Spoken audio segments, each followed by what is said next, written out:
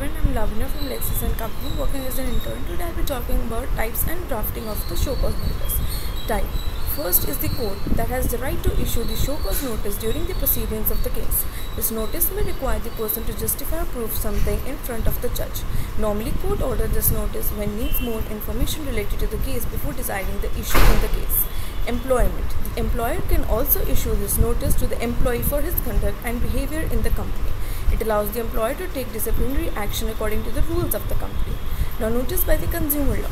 If any business is breaching the consumer laws, the body that regulates the consumer laws, such as NSW, may serve this notice against the bad business to explain the conduct.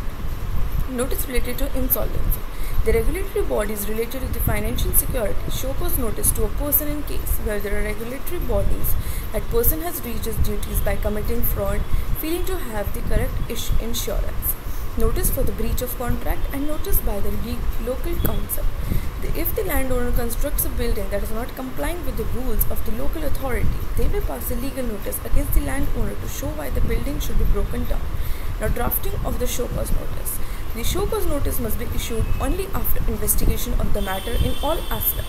Once the necessary investigation and the critical examination of facts and evidence are completed, appropriate narration of relevant facts and circumstances linked with leading to the allegation must be preceded or followed of the formulated allegations. It is absolutely essential that each specific allegation is duly and adequately supported with substantive evidence so as to impact factual and legal sustainability to the allegation.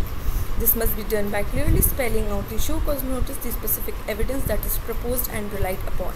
In matters having complex question of law, especially when an assessee is likely to raise a dispute about the correct interpretation of law, relevant citations from judicial pronouncements and settled case laws may be given to support. The notice must be written in simple language. The body of the notice should contain all the necessary facts.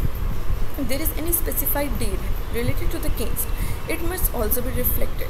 The consequences of the ignoring of the show cause must be explained in a clear, simple language.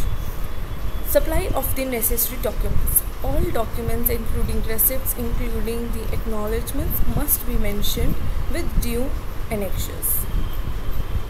In case of Mega Corporation versus Commissioner of Service Tax 2015 TMI 1095 Delhi High Court judgment, the High Court held that the petitioner should first respond to the show cause notice and take recourse to such remedies as are available in law in the circumstances of the case.